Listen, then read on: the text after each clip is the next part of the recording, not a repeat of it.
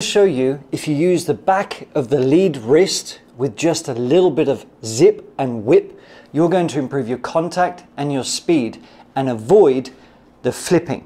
Okay, what you want to do is make sure you pick a spot down on the ground. Okay, and we're just practicing half little swings, and from this position here, instead of trying to shove everything through with your body, I want you to get better at firing the lead hand.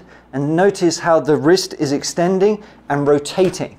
And what we're doing is we're squaring up that club face with that shaft lean with zip, okay? Practice hitting the same point over and over just to hear everything working together.